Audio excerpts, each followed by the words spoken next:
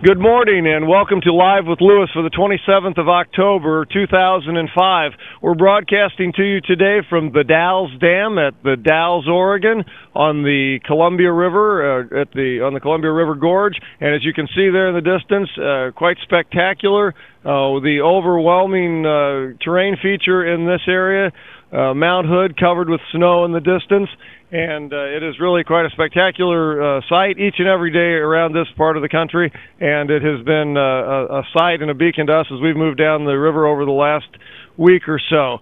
Once again, welcome to Live with Lewis, part of the Lewis and Clark Then and Now broadcast series through the School District of Clayton, made possible by a National Park Service grant in coordination with many federal, state, and local partners along the trail. We'd like to take a little moment here to do a little administrative work and let folks know that they can send us emails, their questions and comments at Lewis and Clark, LEWISANDCLARK, all one word, Lewis and Clark, at Clayton, CLAYTON.K12.mo.us, and we look forward to your questions and comments this morning. 200 years ago, the original expedition was moving down the Snake River and onto the Columbia and ultimately down the Columbia toward the Pacific Ocean. The last time we broadcast to you, we were still at Lewiston, Idaho, and we had just finished making our dugout canoe and had started moving down the Snake at that point. And we're going to show you footage today from the departure of that area, the confluence of the Snake and the Clearwater rivers, as we made our way down the Snake, the 140 miles or so roughly from the confluence of the Snake and the Clearwater to the Columbia River. And as we covered all of that in its entirety with our dugout canoe, and then as we're going to share with you some images of some time we spent at the mouth of the Snake River, particularly time spent with the Wanapum Tribe, which is one of the Columbia Plateau tribes that still practices a very traditional cultural lifestyle here in this area. We're going to talk about that a little bit.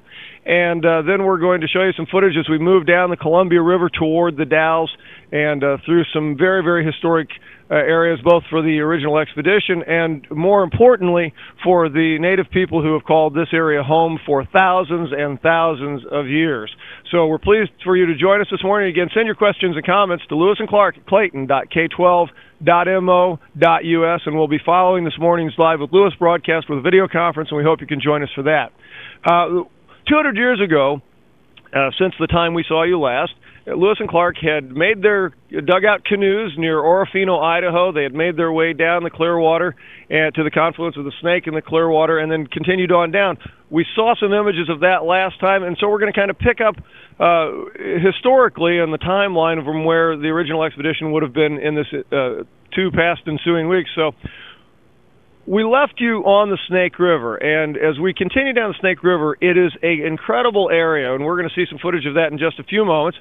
It is an austere area. It is a high desert area with outstanding, unique, overwhelming topographical terrain features, some really awe-inspiring area there, and an area known as the Columbia Plateau all down through there.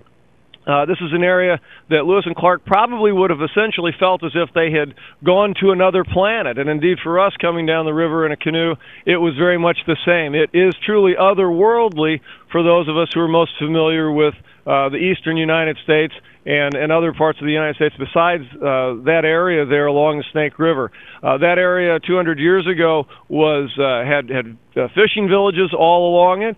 There were native peoples who had called that home for many, many years. Most of them were sort of the center people, as it were, between the Nimipu or the Nez Perce and the tribes of the mouth of the Columbia near the Pacific Ocean.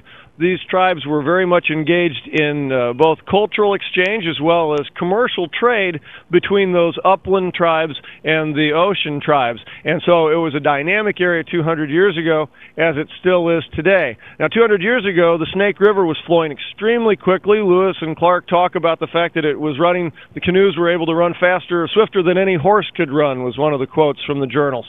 And that would have been true. They were making great time. We were able to average about 27 miles a day ourselves, and that was on this new river, as it were, a river that is now impounded water that is held back by dams, a series of dams along the way. In fact, some of the highest dams in the world are there, 100-foot drop at each of the 4 dams on the Snake River, and we're going to show you some footage of that as we move through.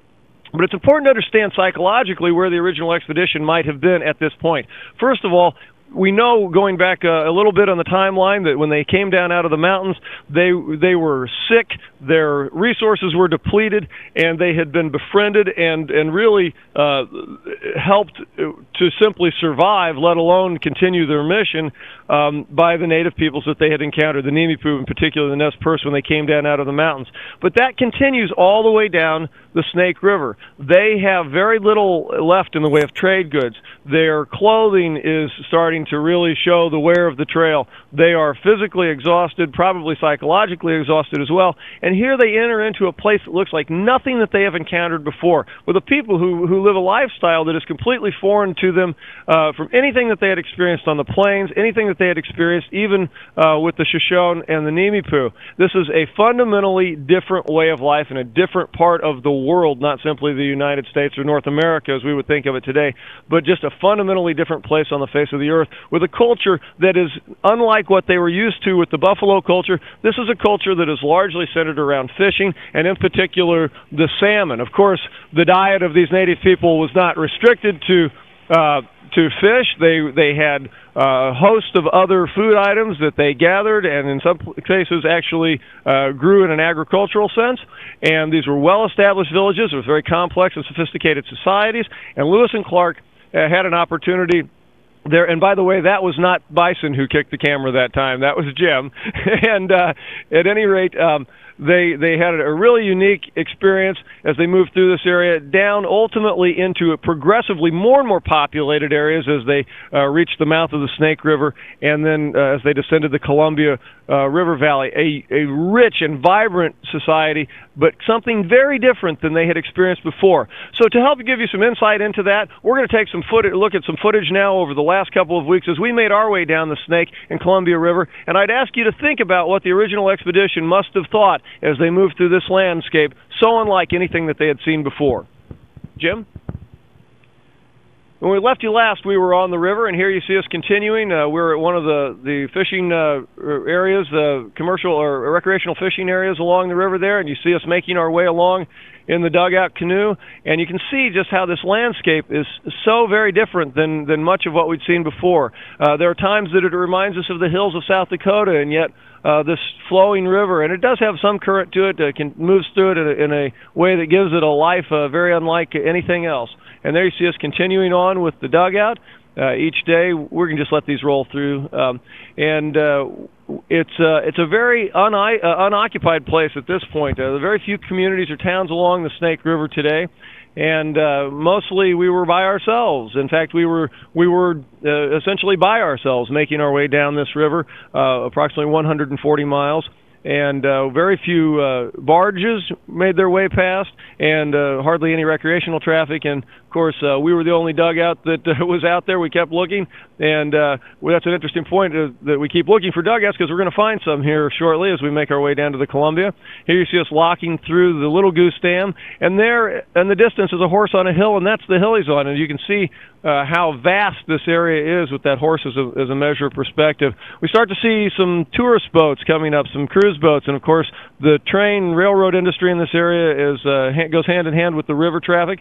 And here's one of the unique little spots along the way, a little fishing basin that we actually had to go through a tunnel to get back to. Again, as you can see, a very, very austere place, and very little development other than farming. You see some vast wheat fields. There's orchards in this area as we get to the lower Snake River, and it's a largely agricultural area up on top of these hills, and these reservoirs below provide the shipping capabilities that move those goods, those natural resources to market, the food and lumber and other things that travel up and down the Columbia and Snake Rivers. And there you can see how devoid of trees it is, and that's an important thing to understand as well as we place ourselves in the minds. There's the orchards of the original expedition. They're moving through this area that has very little wood And of course, these apple trees and other orchards there are artificial today, but very little wood to be found in this area, which made just simple things like cooking and heating for them difficult to do as they made their way down the river. And here you see us approaching the Tri-Cities area near the mouth of the Snake River. There's Mike Clark, who one of the builders of the boat, myself there, and as we continue to move down the river, it's about 3.5 miles an hour. We're making our way to Pasco, Washington at this point, where we're going to be reaching the Columbia River. And unbeknownst to us, as we made our way down, there's some folks were looking out for us. There was a cruise ship, and we start to see some sailing vessels, and it's becoming very quickly a more populated and developed area. And here we approach the Ice Harbor Dam on what turned out to be a cold and windy day as we enter the dam. And lo and behold, on the other side of this dam that we're secured to there, this lock wall rather, as we go through, and there you see the water spilling in through the locks, and the lock is opening up, and we come out of the Ice Harbor Dam into essentially the Columbia River. The Columbia River backs up to the Ice Harbor Dam there. There's no dams between Ice Harbor and the mouth of the Columbia, rather, the mouth of the Snake. And we're getting into the heavy shipping area now, and the waters are much rougher. We're dealing at this point with regular 3 to 4 foot swells, and you can see the wind farm there where the large windmills capture the wind for energy, and that's really a hallmark of this area is the wind there. Churchill Clark on our chase boat there carrying our colors as we make our way in, the Coast Guard escort there, and an exciting thing happens at this point. We had been looking for dugouts, and as we reached the mouth of the Snake River, we were met by 2 dugouts that had recently been made by the Wanapum Tribe, which is a tribe that has called this area home for many thousands of years. There you see their reconstructions of their traditional longhouses. There's Pat Waina, and that's Rex Buck's son, Clayton, and there you see us posing for a picture with some of the members of the Wanapum Tribe, a tribe that lives up near Priest Rapids in Washington now on the Yakima River, and these folks extended tremendous hospitality to us. We want to thank them. They not only they allowed us to stay in their longhouse while we were there, they fed us repetitively, and they invited us to their homes in Priest Rapids, and besides sharing with us food and camaraderie and that sort of thing, they shared the stories of their people, and we really appreciate being taken in and made to feel as if we were part of the community while we passed through that area. And there you see Ron, one of our new members there, spending some time with Pat, talking about the addle and some of the traditional skills. Rex Buck there talking about salmon drying, and we ended up having a tremendous experience with them and learning all sorts of things here about how to make rope in a traditional way out of local plants. Some of the local kids, we had a group of folks who were physically challenged there come down and had an opportunity to get in the canoe and try to paddle it. And, of course, many of the local folks had an opportunity to paddle with us as well when we were in that area for a couple of days. And here you see the unique architectural style of these tool mat homes, both the teepee-type construction as well as the longhouse. And there's a salmon drying rack where traditionally the salmon would be dried as the season's catch was made in preparation for goods for the winter. We're doing a little work on the dugout here to get ready for the Columbia, and here's another couple of good shots of the inside of that longhouse. A unique architectural style and a tremendous place. We really enjoyed staying there. This is the wash in the middle of the longhouse, a place used for ceremonies and a cooking area and other things. We spent some time in Priest Rapids, as I mentioned, with the Wanapum at their current longhouse there. And then the next morning, we set sail. We took off, and the Wanapum put their canoes, first ones they've had in the water since 1961, on the water with us. And together we paddled out with Rex Buck, the tribal elder there and chief of the tribe, singing a traditional paddle song for us as we made our way out into the Columbia River with the Coast Guard's help, keeping an eye on us to make sure everything was safe and secure. We're working very closely with the United States Coast Guard on our descent now of the Columbia River. And there you saw a shipwreck and some ships moving by. This area near the Wallula Gap, very dangerous area, high winds, and this is sort of the head of the gorge where the wind comes shooting out at the other end, and it is really a powerful, powerful force there. The wind along this area is just tremendous. The wind was so bad, in fact, that we were actually forced to portage around Lake Umatilla. We did make it in conference with and let's stop for just a second if we can. in conference with the Coast Guard, we did make a decision to go around Lake Umatilla. There's very little there other than water and wind. And, of course, this is an impounded lake now, so the lake effects were causing 4 to 5 foot swells there, and there's really not any dugout that's really capable of handling that on a regular basis, even one as fine as Mato Chante, the one that we're traveling in now. We can go ahead and continue. So we moved on down to the John Day Dam, and here you see Mount Hood, this imposing feature here on the landscape that really shapes everything. Little Wolf there taking a look down the Columbia River, knowing that he's close to home now, and the John Day Dam at night.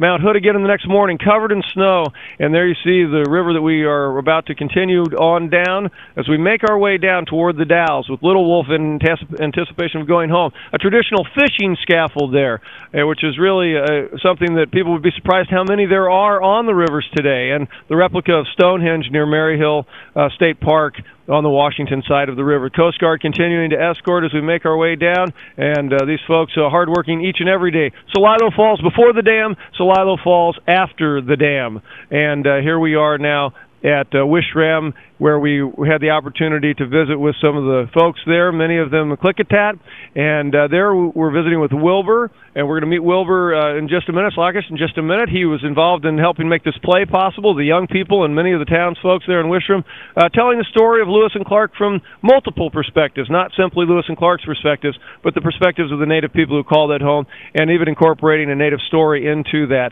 And we continue on, paddling down the river as we make our way down to Horse Thief State Park, where this is the area known as the Petroglyph Canyon. And in this area, there are some of the finest examples of ancient American native rock art and both hieroglyphics and paintings as well as carvings into the rock there. And this is just an example of some of the things that we're going to be able to put online for you as a resource in a much more extensive way. This is just a fraction. Some of them that are there. We were treated to a very special tour back in the area there to see some of them just outstanding examples of these cultural artifacts that are expressed through this artistry of people many centuries before. And there you saw some of the flora and fauna there. So I don't know if we can let that roll through, but we are indeed proceeding on.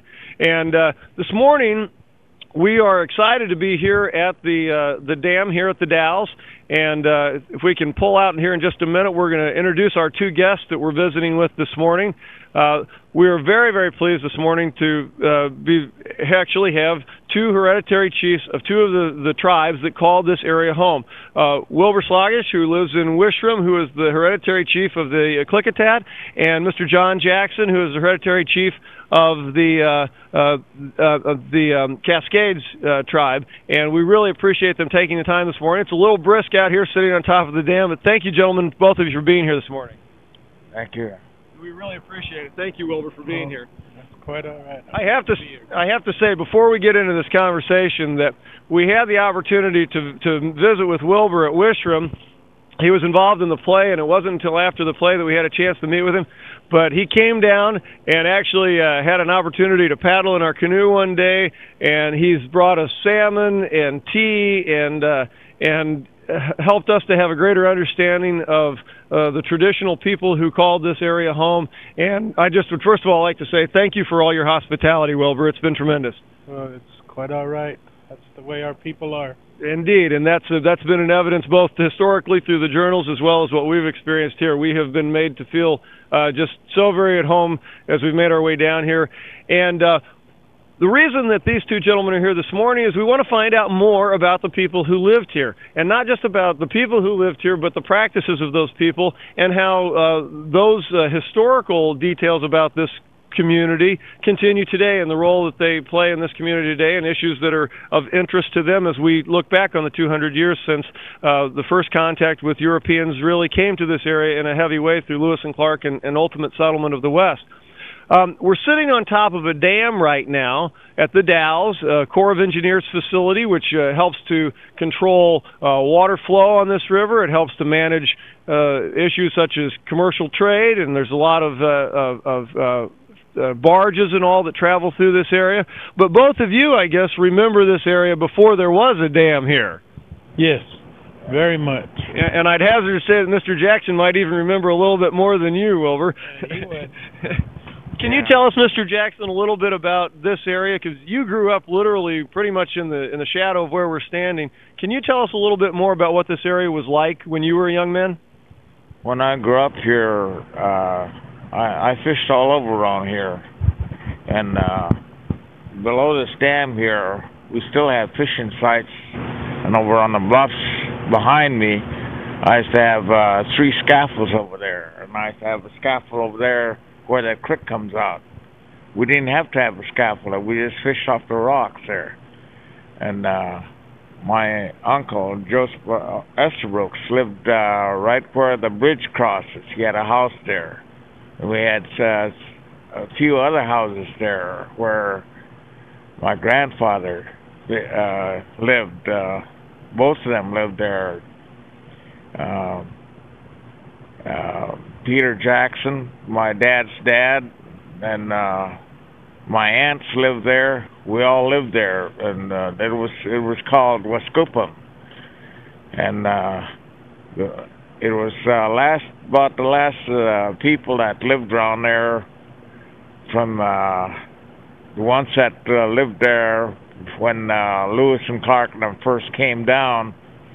That place was called Fort Dalles, where the city of the Dalles is now.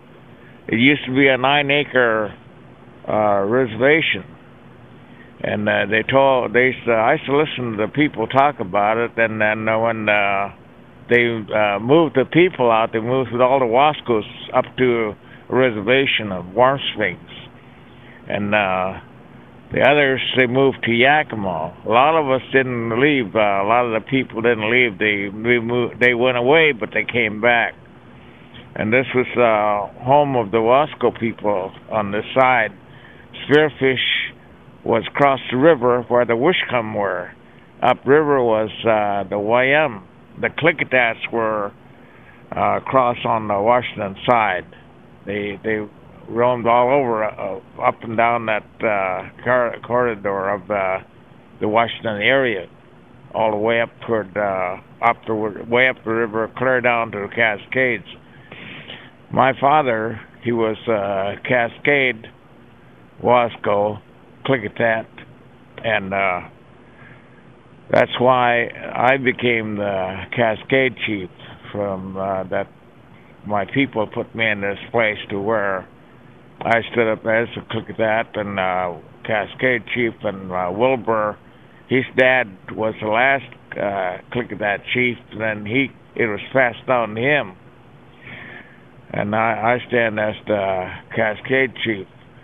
But I grew up around these rocks here and lived on this side of the river. I used to come down, and when I wasn't going to school, I used to live down here with my uncle, Joe Estabrooks. And the Smith family from Warm Springs, we were all one family that used to come down here and fish here. And we fished up and down this river. We used to go up this river with a boat, which I used to feel kind of nervous about, but my uncle knew how to run the boat, and we'd shoot the rapids all the way up to Tenino. We'd fish up there, run sturgeon lines, and people would fish off them scaffolds. We'd come down and we'd watch the people from Spearfish fish off the bluffs on the Washington side. And we'd come back and we'd bring all the sturgeon down, and we'd butcher them there and then take them down to sell. But my dad, my grandfathers, and my uncles, they used to fish on an island that's right under this dam here.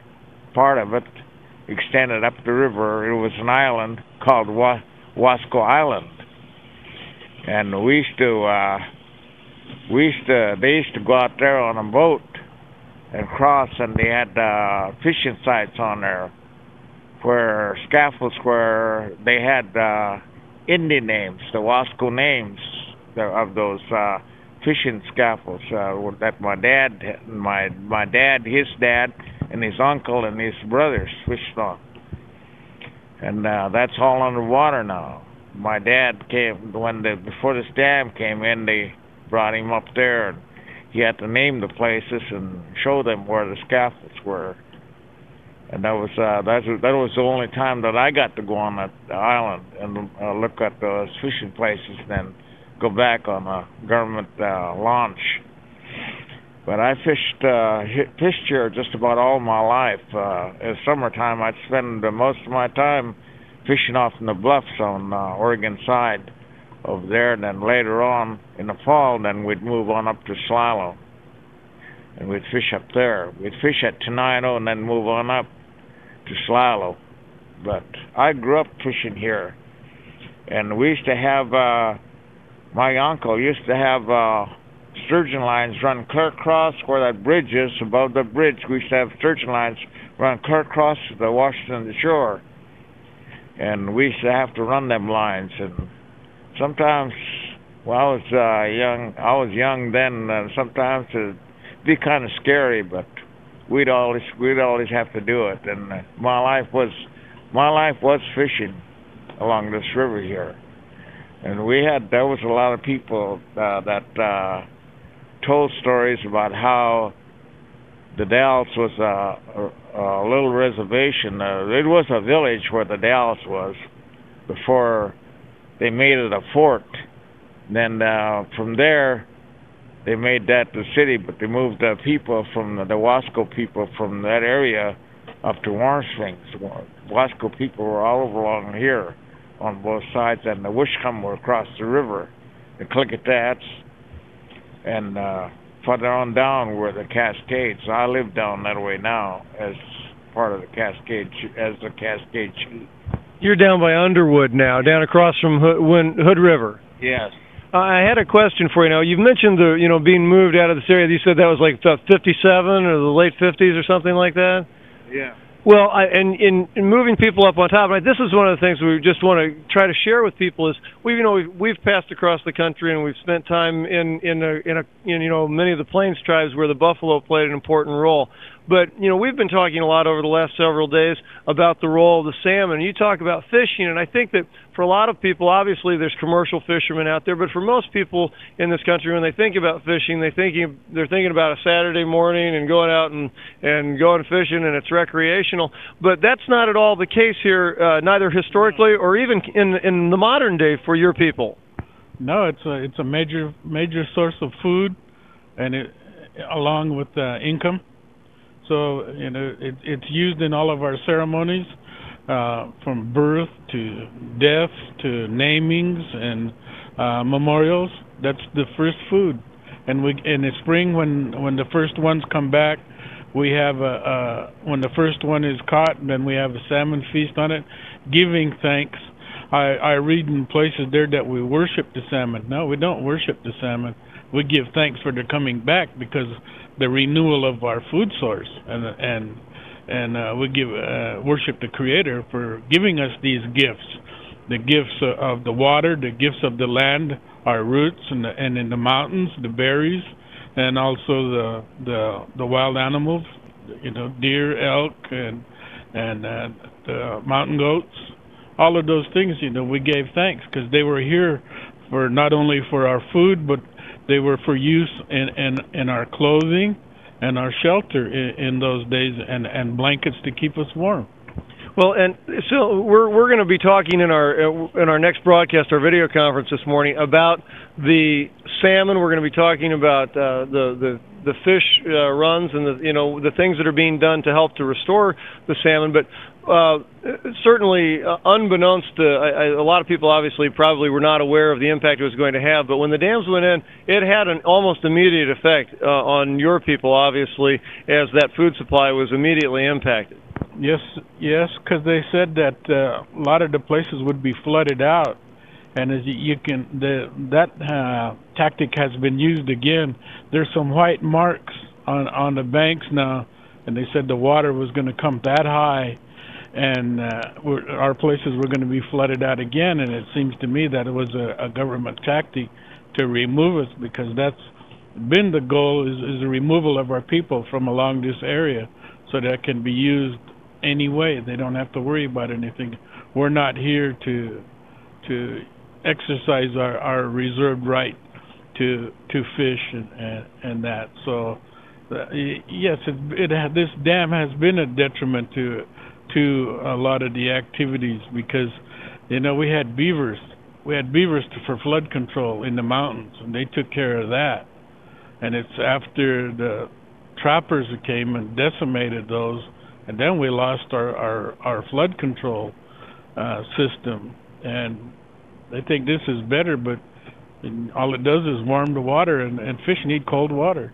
Now, the fish have obviously. There's been a lot of talk over the last few years about the restoration of the salmon and all. You all literally live by the run of the salmon. I mean, we've seen the in-lieu sites. The in-lieu sites are a series of places that have been established through federal efforts to make up for lands lost, fishing areas lost for Native peoples here. How do you see? I mean, do you see some improvement on the horizon? Do you see some steps being taken, at least to try and help restore the salmon? And what's your perspective on that? Because we're going to be talking about that a little bit later today. Well, they're really using the hatchery system, but they're not as smart or mentally smart or capable of surviving. If you take any animal, the fish, yes, like you take any animal and put it in a cage and raise it and feed it, it's going to lose its instinct. It go to a zoo and the lions and the tigers and all that, they wait to be fed. So they do it when they see a human, they think they're going to get fed. So naturally they're going to go towards them because they're hand fed. But now I see that they're also now using machines and automated system to put the food supply in it. But also they need to really take a look at what kind of a food they're putting into the fish, because a lot of times they're using contaminated parts of animals to make these food pellets. They need to make sure that those food sources for the salmon are clean so that the fish will be a clean, healthy fish. Okay, well, we're going to continue this conversation. Looks like we've got a couple of questions, and I know we're getting long on time here this morning. We've got a couple of questions for you. One of the questions from one of our internet viewers is, did the first people of the Columbia River area have knowledge of canoes and canoe building and among themselves and the whites? And we've talked a little bit about that, absolutely. And can you tell us a little bit about the canoes or what you remember, maybe yourself, Mr. Jackson, about when you were a young man, about the canoe fishing? Well, when there wasn't very many canoes or any that I've seen. I didn't see very many when I was born and I was a young man around here. That was when the automobile was.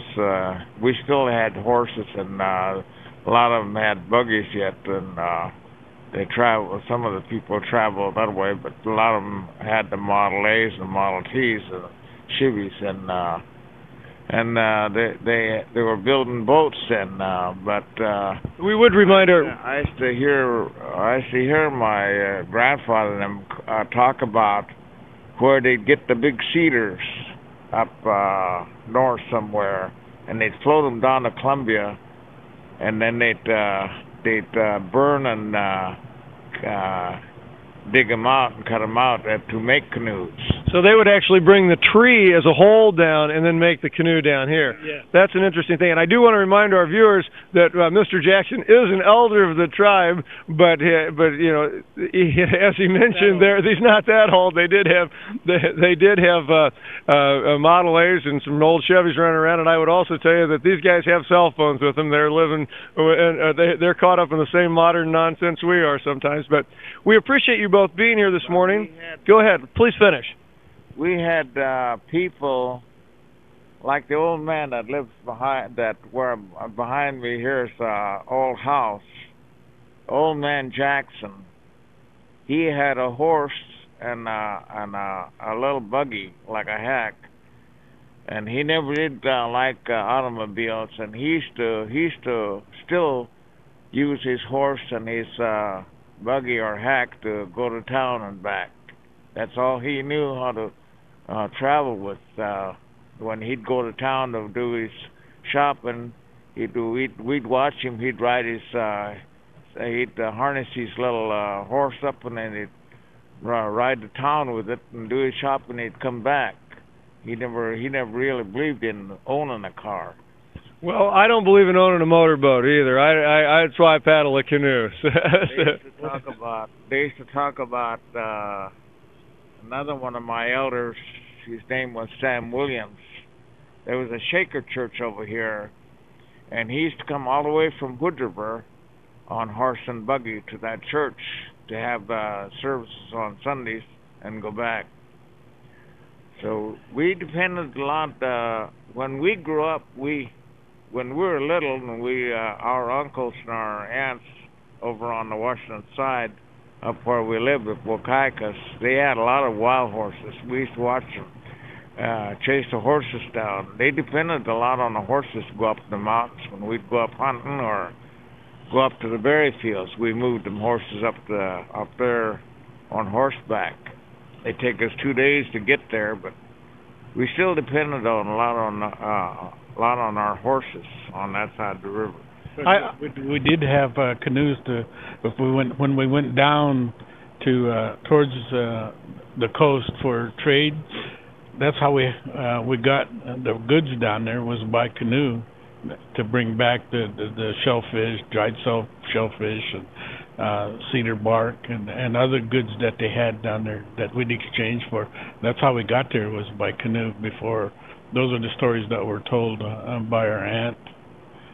And it was a pretty extensive trade route. I mean, that's another thing that people really need to understand, is how extensive this entire Snake River, Columbia River Valley, how rich and developed this trade area was here.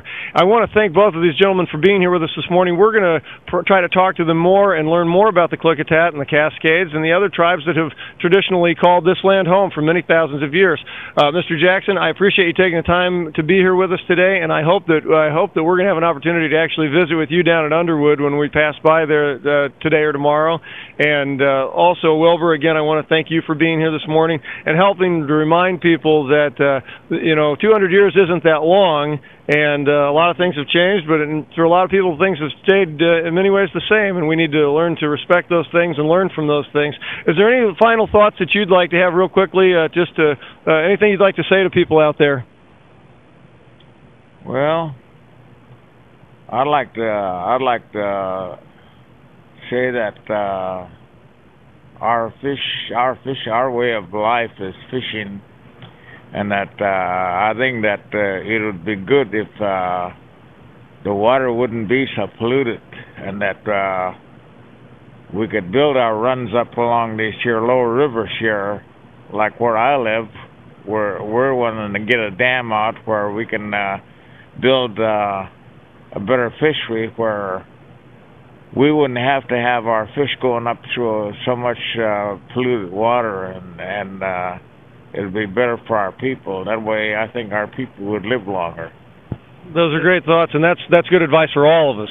I think that a lot of this modern science needs to understand that our elder people had good science, and there was an abundance of everything when Lewis and Clark came, and we managed the resource good, and there was an overabundance of everything, and I think our science needs to be taken into consideration and understood.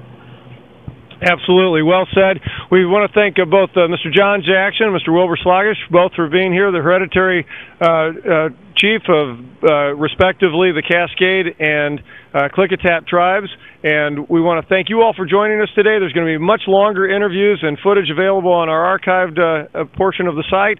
Again, send your questions and comments to us at lewisandclark@clayton.k12.mo.us. And please stay tuned as we turn our attention here shortly to a video conference dealing most specifically with the salmon. And maybe you've learned a little something here, and you can join us for that video conference via email and send your questions and comments based upon some of the information you learned here today. Again, thanks for joining us for Live with Lewis for the 27th of October, 2005. And until we see you again in just a few minutes on our video conference, we proceed on. Peace and friendship.